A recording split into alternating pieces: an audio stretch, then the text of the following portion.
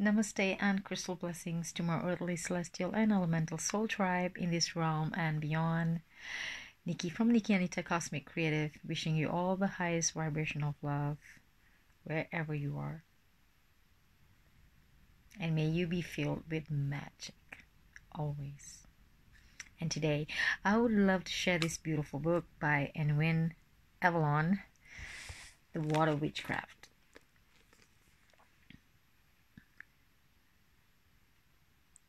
Annwyn has her own YouTube channel where you can check on it. I can also share the link, or you can just search for her name, Annwyn Avalon, and you can find the channel.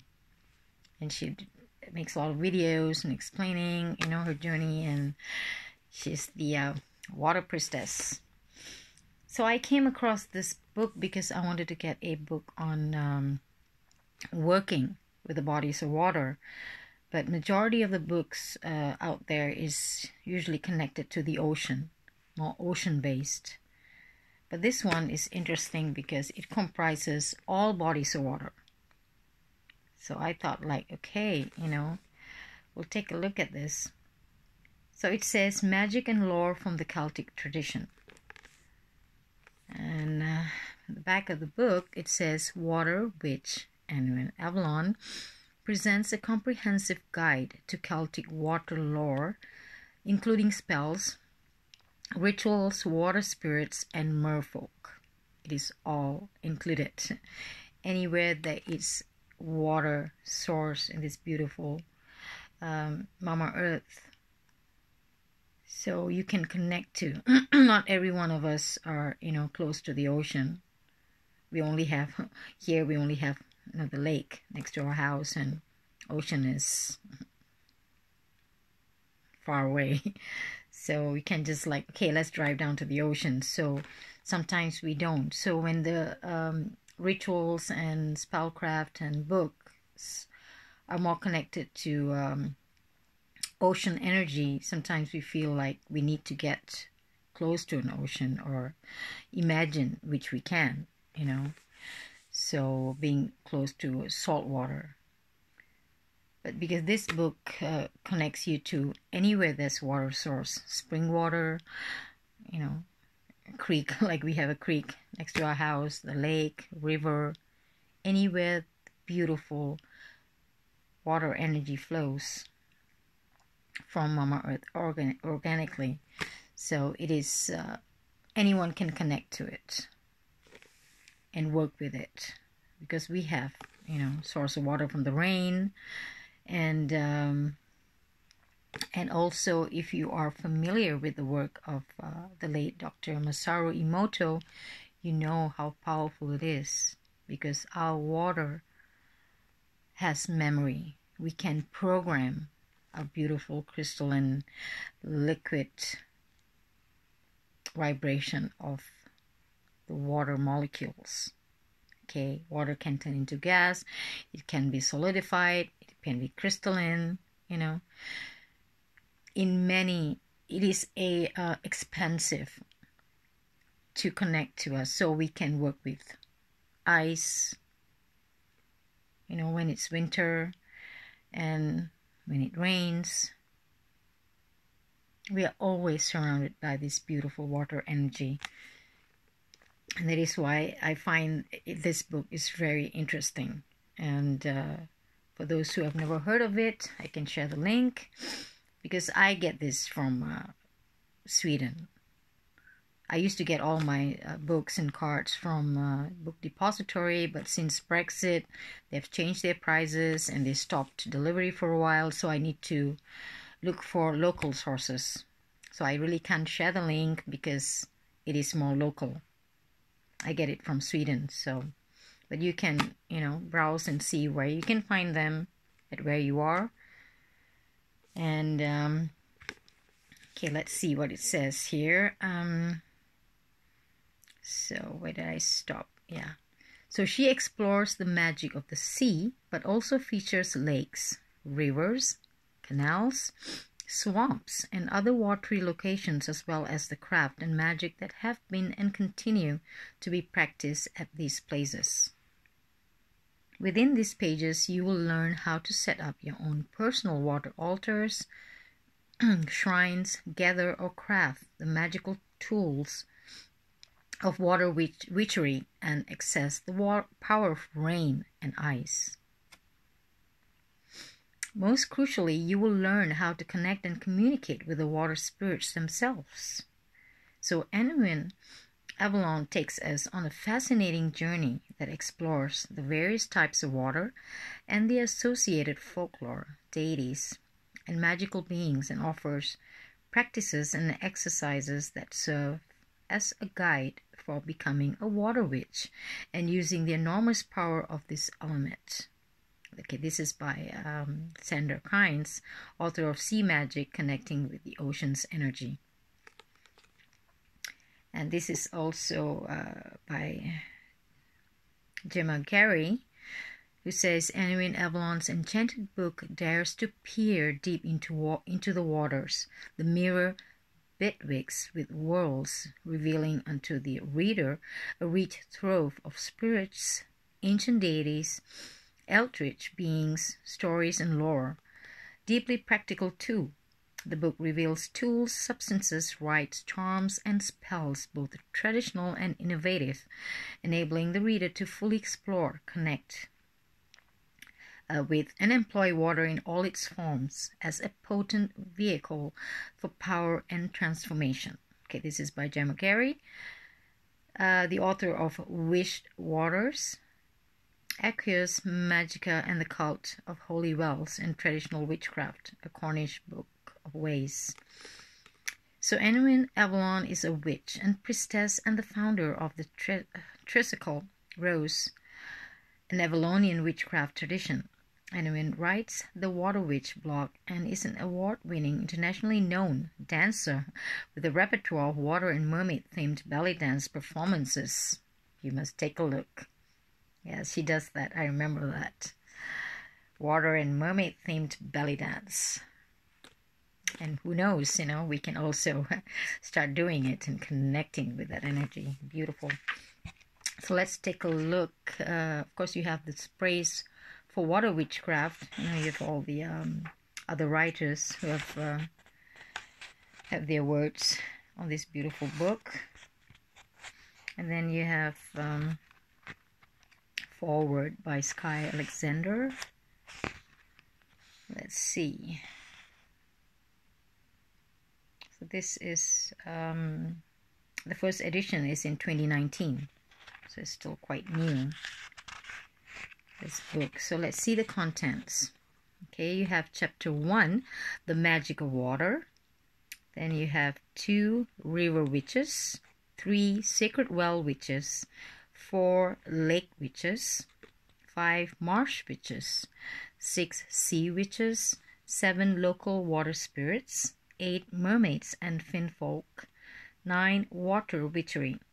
And then you have conclusion, bibliography, internet resources, and index of magical exercises.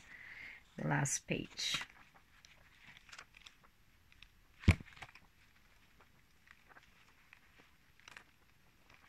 So yes, because this includes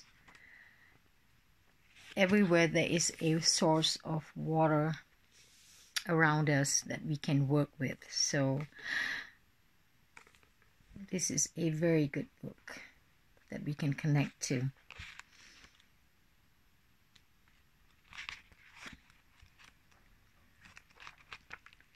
Let's see what they have in the magic of water. This introduction, water witchcraft.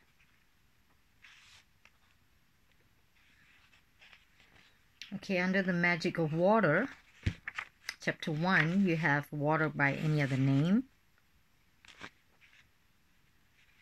The subtitles are there. So that goes for black water, blackish water, dew, fog and mist, hail or sleet, marsh, bog, swamp, or canal water, mud, sea water, fountains and pools, pond and lake water, rainwater, river water. snow or ice, spring and well water, and waterfalls. And then you have water altars and shrines, and the exercise. How do you create a water altar? Water altar. Did I say that? Rewiring of the brain. And you have the holy and sacred water, which is charm water, moon water. How you can bless them. Hexstone water, floral water, gemstone elixirs, salt water, silvered water, then tools for water witches.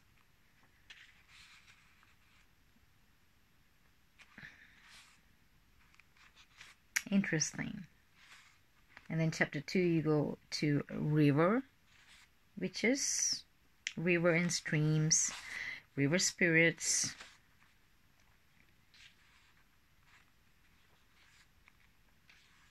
canals, ghosts, and dark waters, grounding and shielding.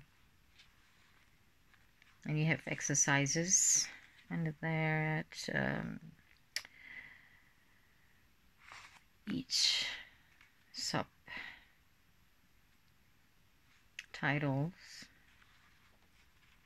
Then you have cleansing and purification, water blessings. Then you have the exercises. And we go to chapter 3, Sacred Well Witches. You have saints and well spirits.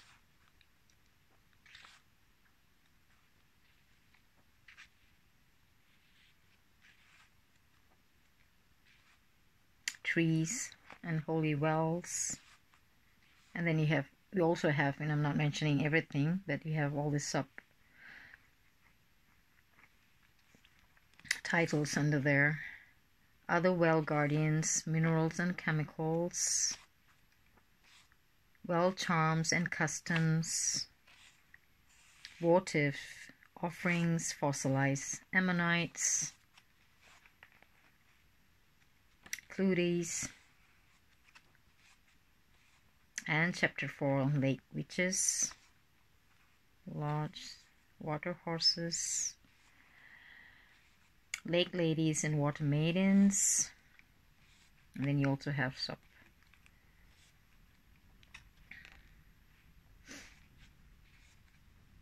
let's see,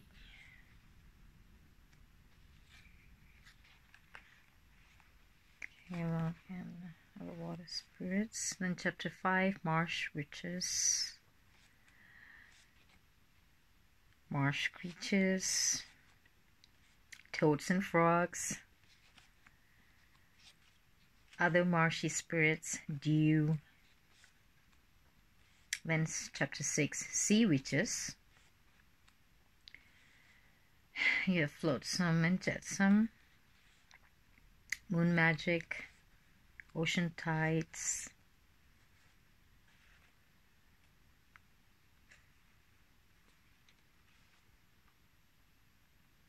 shells, other treasures of the sea, seaweed, traditional ocean charms.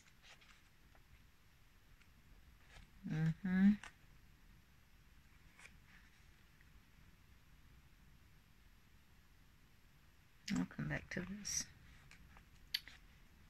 Local water spirits. Okay, this chapter 7. Local water spirits. Visiting water. Collecting water.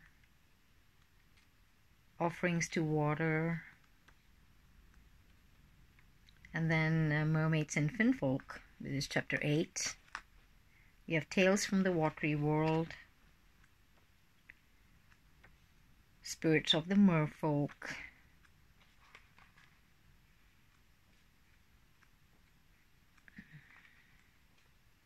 Water animals. Mirror and comb magic.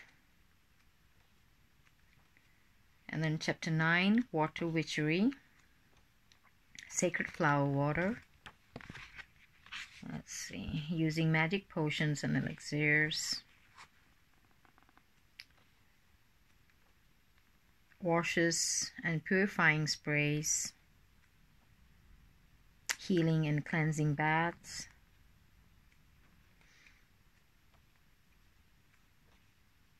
Moon and seasonal baths are the ritual baths, and the conclusion. Yes.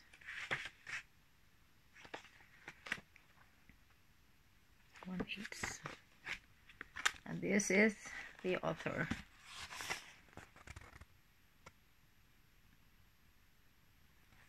Annwyn Avalon. I'm going to read this.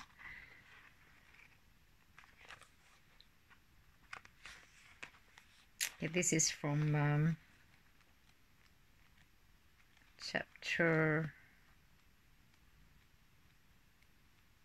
6, Sea Witches. So there is a incantation, healing spell for the water. So much of our water today is being polluted, and the creatures that live within is constantly in danger. This powerful spell can be used anywhere to protect and tend waters that need protection. So select a tumbled quartz crystal and charge it every day under new moon as it grows to full. You can also whisper incantations of healing over the stone and charge it with healing energy. On the full moon, take the stone to the ocean and wade out far enough so that 9 waves can flow past you. Okay, this is, you need to be by the ocean. And you can practice this. And cast the stone into the water, reciting this incantation. Spirits of the sea, I am here to heal thee. With my power and my will, I calm these waters and make them still. Still to heal and to calm, heal to clean, clean to heal. These waters are sacred, blessed, and flow clean at will. So this is just an example I'm giving for this incantation for the spirits of the sea, and I'm sure there's also others for other spirit, bodies of water that we can work with. I have to look for the lake and the creek and things that is available around me. And when it rains, but there's always water. We also use spring water daily. But we have beautiful spring water that we use, and we're really blessed. It can get a little frozen during winter, but we have a little gadget that warms up the circulation. So you can take a look at this book, and if you're looking forward to buy a book to work with water energy, this is highly recommended because it comprises all bodies of water, not only the ocean. And yes, Water Witchcraft, Magic and Lore from the Celtic Tradition by Annwyn Avalon.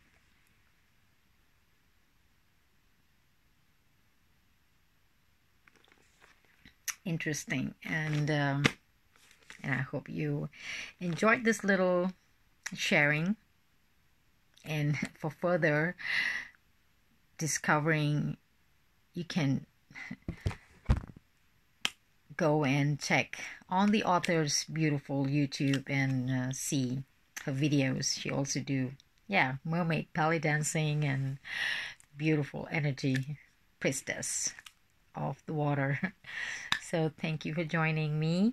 I will do a little reading today for our 555 in another video. So yes, lots of blessings and lots of magic and love as always in Lakesh. Namaste.